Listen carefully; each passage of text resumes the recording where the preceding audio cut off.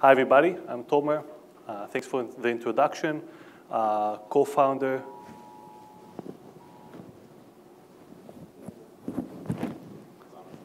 and CEO of DatArcs. We provide software that automatically tunes a server in order to get better performance and energy efficiency.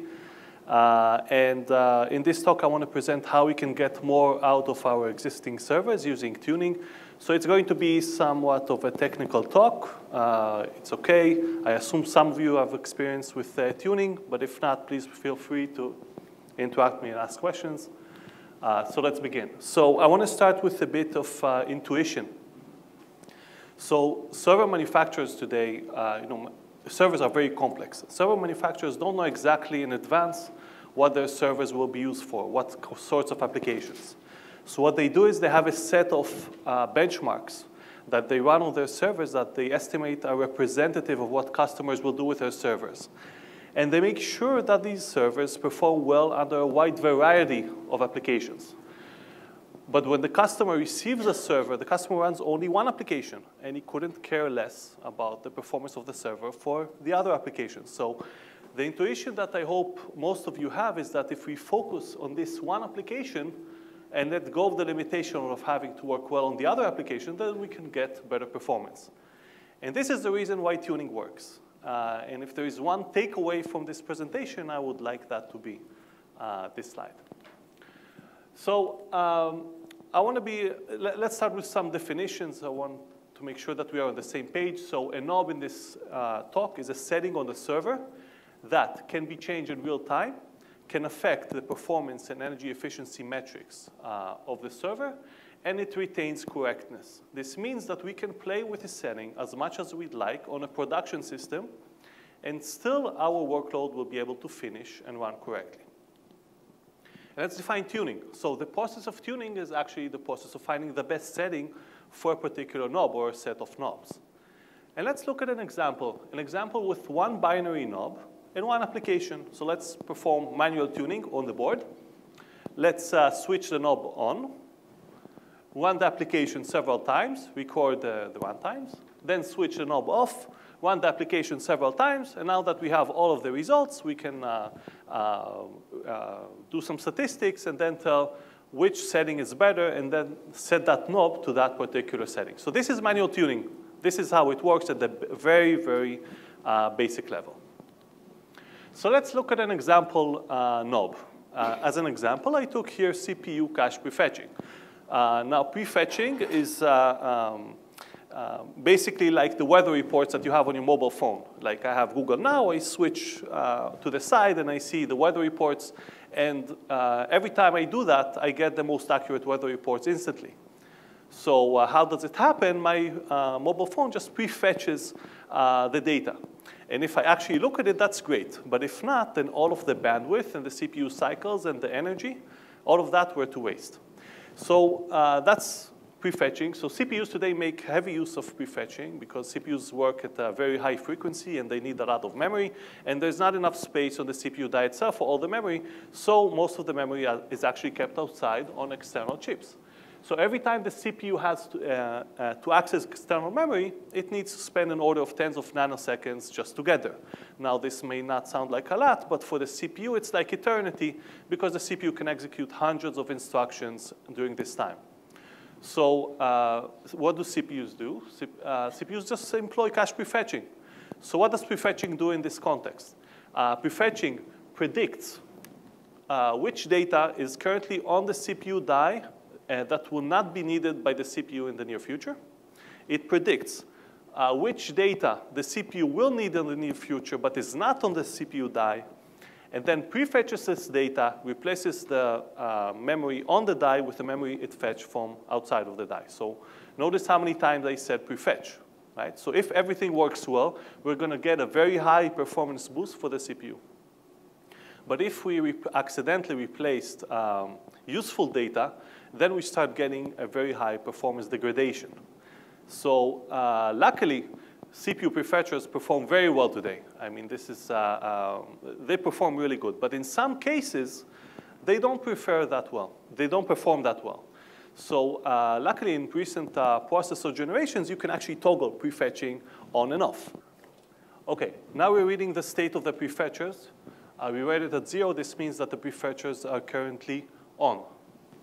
So let's try a demo program that we wrote.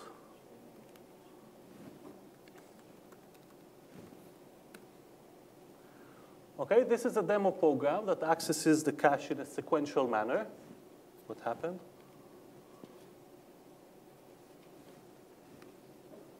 It took 6 seconds.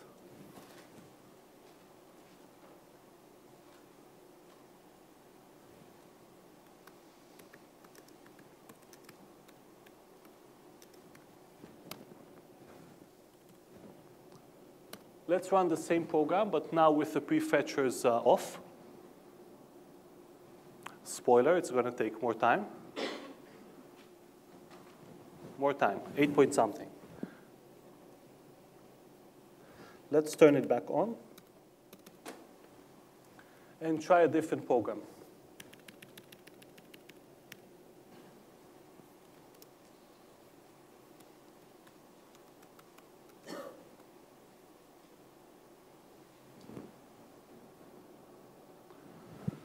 OK, this program took 4 seconds with the prefetchers on. Let's turn them off.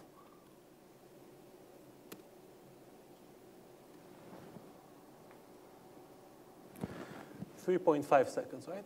Something like that. Let's turn prefetchers on. And I'm preparing something for the next slide.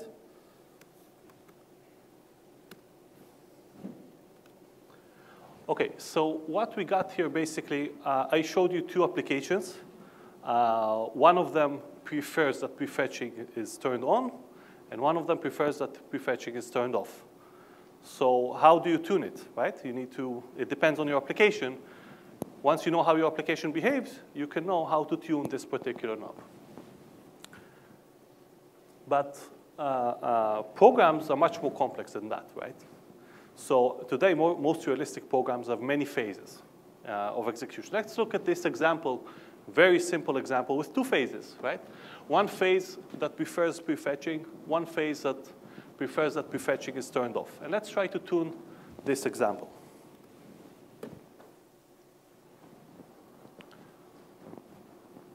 Still running. 56 seconds.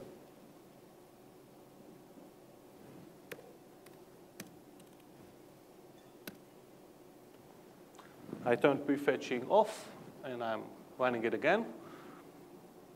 And the idea here is that, as you can imagine, we are now tuning for the average case, right? Because we have no way of seeing the different phases of this application.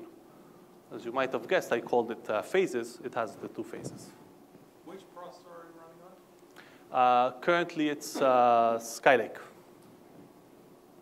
It's Skylake, and I didn't say we are running that on Packet servers. Packet is a bare metal cloud provider, and they were generous enough to let us run this demo.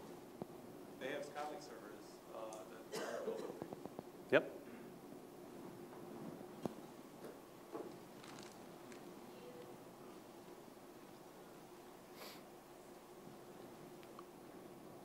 We have, OK, 55 seconds, 55.9. You can see it's more or less the same. I'm going to prepare something for the next slide.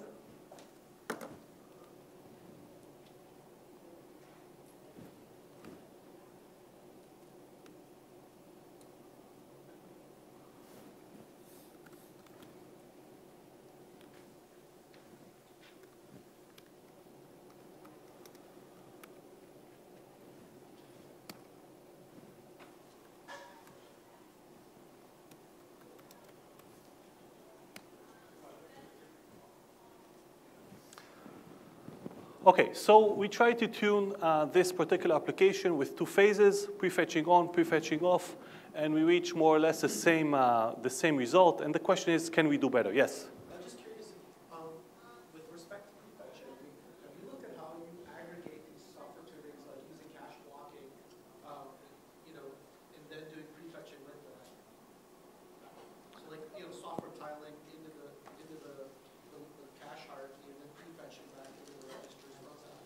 I think You said that if you turn prefetching on and off, right? If you force it into the cache and block it, then obviously the prefetch will work much better. So how do you know that when you're getting the right data without looking at how these It's not software prefetch, it's hardware prefetching. Oh, He's turning into hardware prefetching. sorry. okay. So the question is, can we do better than that, than manual tuning? So while it runs in the background, I want to talk about what kind of knobs we can have in the system. We can have hundreds of knobs. For example, in the hardware, like we've shown now, we have hardware prefetching. We can control SMT or hyper-threading. I know that a lot of HPC data centers, they get the servers and they immediately turn off hyper-threading in the BIOS, and that's a mistake because it assumes that no application can benefit from that. There's novel techniques like cache prefetching and peripheral power states and so on and so on. Many, many things that you can change in the hardware that in order to know about, you really need to be an expert in hardware. But you also have a lot in firmware. You have dynamic voltage frequency scaling. You have power management. You have the choice of microcode. And in the operating system, you have hundreds of knobs that you can tune. You know, task affinity and software prefetching, like you pointed out, and memory allocation algorithms, and I/O schedule, and the list goes on to hundreds of them. And you can also tune things in the application layer. For example, maybe in the framework layer like MPI, or in the application itself, if it exposes application-specific knobs, you can also tune that. And there is a lot of potential there. But the idea is that there are hundreds of different knobs to tune, and it's really too much to tune practically. So here are several of the knobs that are in the Linux model subsystem. And if you're going to tune all of them, it's going to take you a very long time. So we all know that tuning has a lot of potential, but there are limitations to manual tuning. First of all, as I pointed out, there are hundreds of knobs that you can tune. It's just too much to do manually, right? So system engineers, they need to choose their battles. They tune only specific knobs that they think or they estimate that they have an impact. But they lose on all the other opportunity that they simply didn't have time for. These knobs are actually dependent on each other. For example, if you have 10 binary knobs, that's 1 million states. So it's really impractical to check everything. So again, system engineers need to choose their battles. Now, the knob settings are very dependent on the particular hardware. So imagine a data center with thousands of servers. These weren't purchased all on the same day, right? They were purchased in batches. So each batch has a different optimal knob setting. So if you want to tune, you really need to tune for every kind of hardware class. It's enough that you move one expansion board from a PCI slot to another. That's enough to change the settings. There are a lot of performance cliffs in this area. And the knob settings are really dependent on the application. So if you change the application, you have to retune again. And as we discussed before, there is no practical way to see within program phases. So if you're doing manual tuning, even if you have all the time and resources in the world, you're still tuning for the average case and not taking advantage of dynamic phases and applications, which we know to exist. So all that comes to the fact that it's a very labor-intensive task, and most organizations don't want to spend all of this time and money just for tuning, and it really requires an expertise. I mean, there are hundreds of knobs, and you have to be an expert in hardware, in software, in all of the application stack that you're running, and it's really impossible. So all that leads, to the fact that most organizations they simply don't tune well. So this is why we believe that we are entering an era of self-tuning servers, because it makes much more sense for the server to tune itself, to auto-detect whatever is going on and tune it. And this is the software that we are providing, DatArcs Optimizer, very easy to use. First step, you install it. It's a one-liner, yum install DatArcs Optimizer. From then on, it's all automatic. Second phase, our software detects the workload that you are running, studies it, detects the hardware configuration, and starts to tune. And within several hours, you can already see measurable performance and energy efficiency improvements. The idea was to make it simple for everybody to use. So there are 4 main advantages to this kind of software. First of all, it's all automatic. It doesn't require any user input, and you don't need to be an expert. You install it, and that's it. Second, it's adaptive. The workload you're running now is not the workload that you'll be running next week, and it also adapts to the different phases of the applications. It's flexible in the sense that you might want to optimize for speed, or you might want to optimize for energy or power cap. So you can define whatever target function you'd like.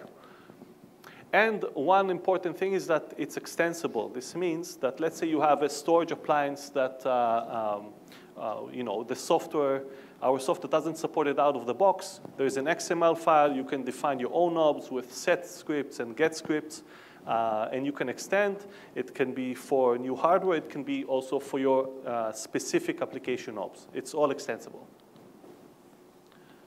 So I want to talk a bit more about the inner workings of the software. How does it work exactly?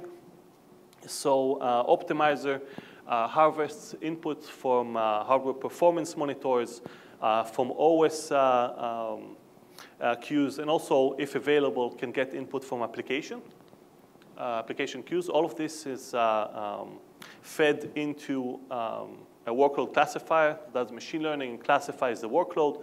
Once the workload is classified, it's fed into a dynamic tuning engine, which attempts to find the optimal knob settings for that specific workload. And every time some settings are found, they're fed into the system. They can be the hardware knobs, the firmware, the OS, or even in the application.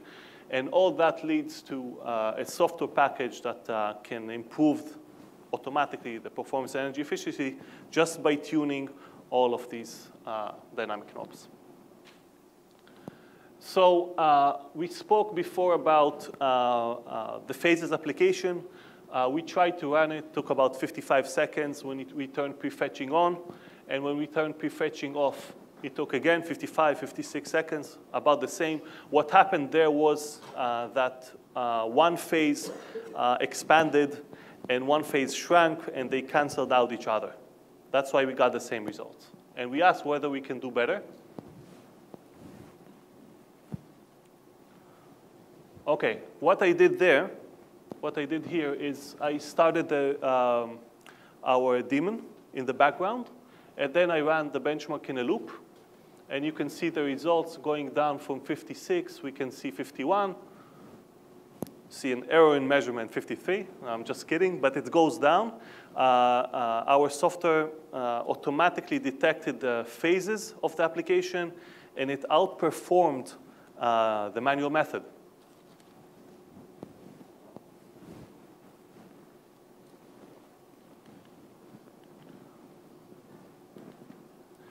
OK, let's look at more realistic applications. Until now, it was kind of synthetic applications. So now we're looking at Apache web server running, again, on a Packet Type 2 server.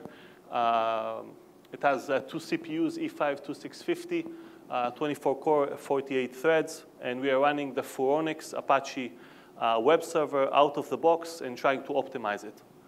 So here we can see 4 phases of execution. We are running the workload 200 times. Let's talk about the different phases.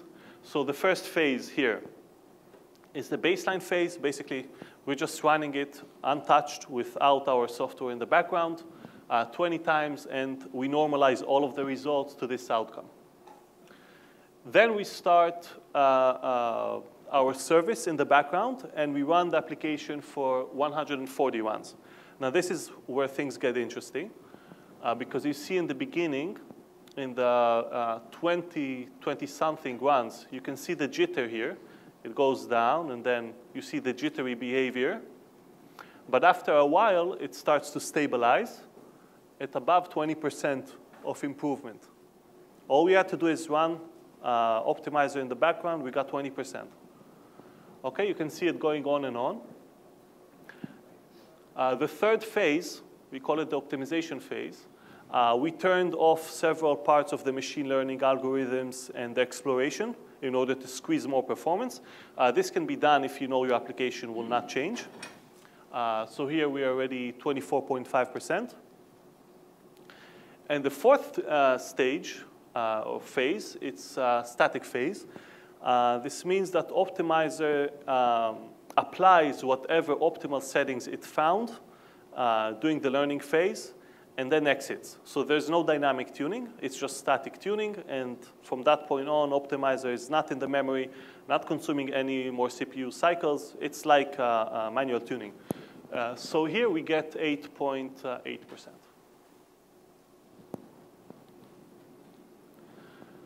OK, that's the same experiment run on a different server.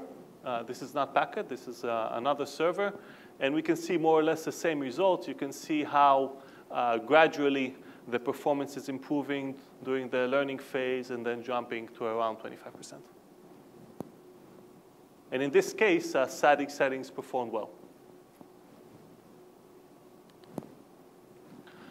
OK, now I want to talk about the next experiment, which is with Mellanox cards done together with Mellanox and Packet. And in this scenario, we had two servers, again, type 2 connected with Connectix 3 Pro network cards to a router. And we took one knob, which is TX microseconds. It's not really important what it does, but basically it's the number of microseconds between interrupts, transmit interrupts. And we took two micro benchmarks, one that prefers 16 microseconds and one that prefers 256. And we wanted to see whether Optimizer detects it. So let's start this experiment.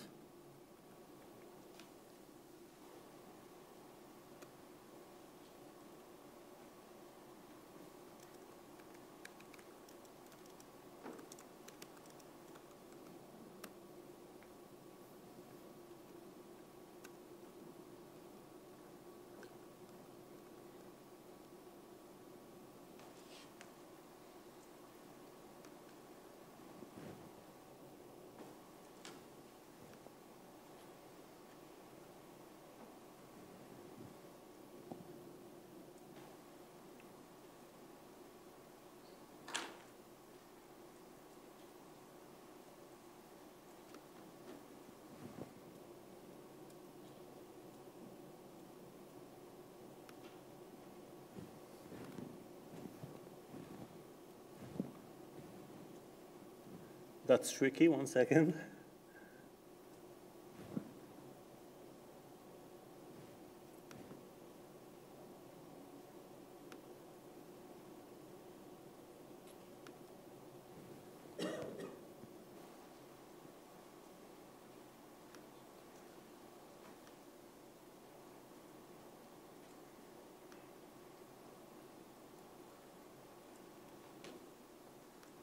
I'll get it right.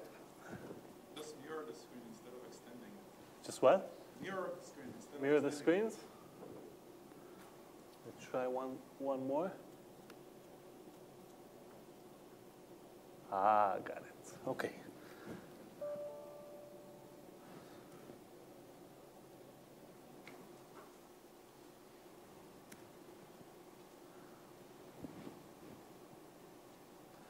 OK, so now we're running the first application. It's just sending packets for one server to another. And we can see that it's performing well. It's around line speed, 9-point-something gigabit a second. And let's try to play with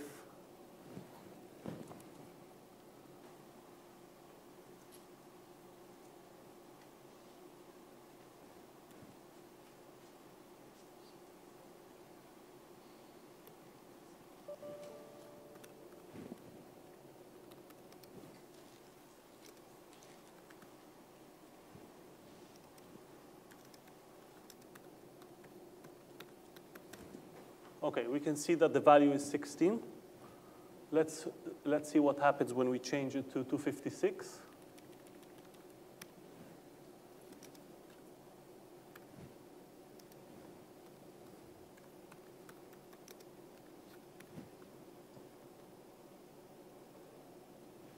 half,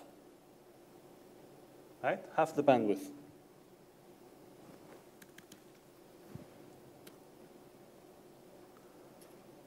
Okay, went up again. Let's try the second application.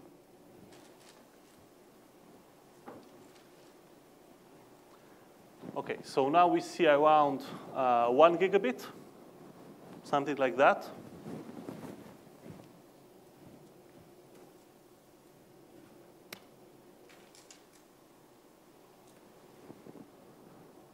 Okay, now we see 2, around 2 gigabits.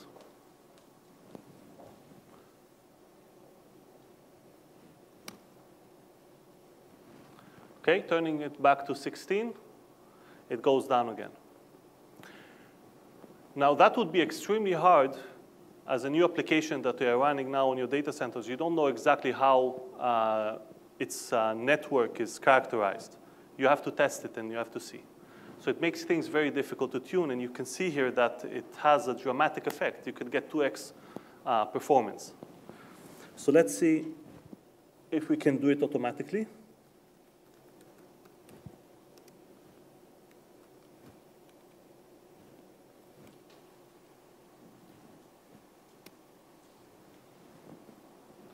Okay, so I've trained it before. I spared you the time of training, and we saw that it rises for 1 gigabit. Here you can see it already 2. So it automatically detected that this application needs to have 256, and it changed the setting. Okay, let's try the second demo. Okay, we see 4 gigabits a second. Okay, 9.2, 9.3. So it's all automatic.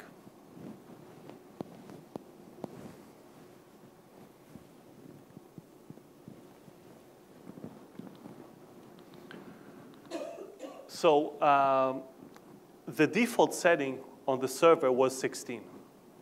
So if your application behaves like the one on the right, then you'll be losing out, right? You'll be running only at half the capacity. Okay, that's okay, but what if you misconfigured? What if your application behaves like the one on the left, but you misconfigured that to 256 because you played with it or because I don't know what? Then you're still missing, right? You can get 2x performance. Okay, here we see another graph of an example. This time, it's a benchmark from CloudSuite running collaborative filtering, recommendation engine, running on Spark. It has 3 containers, 1 worker, and 2 workers and 1 master. And in this case, we've achieved 50% of performance improvement just by playing with the knobs.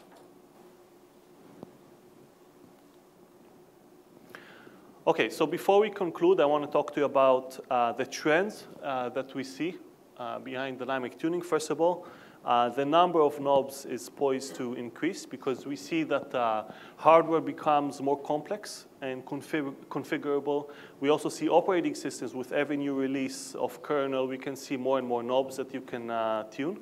And we start to see a lot of heterogeneity in the data center, which brings more and more knobs that we can tune.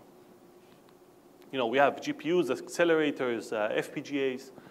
And the second trend is that we see a shrinking in the number of people that can actually understand all of these systems and perform tuning well. Because there's also, in the general, not in HPC, but in the general computing space, there's some kind of assumption that the cloud takes care of everything and all of the tuning. Of course, this is nonsense, because you have to do the tuning by yourself. And we see that hardware really matters because there are more opportunities to tune, and we see the trend of containers and bare metal versus virtualization. And not only does bare metal get you more performance than virtualization, now with the bare metal you can actually tune it for your application. So for all of these reasons, we see the importance of dynamic tuning rising. And we believe that tuning as we know it today is about to change dramatically, because dynamic tuning and automatic tuning makes much more sense. And our software is poised to play a major part in this trend. We have the first feedback-based dynamic tuning engine for the server market. We've shown already significant results, 50% in Spark benchmarks. I won't stand here and say that this extends to all benchmarks in the world. Obviously, it doesn't, and it's still a work in progress. This is why we are now in beta with version 0.5, already released to several potential customers. And I look forward to interesting conversations and questions with you. So thank you.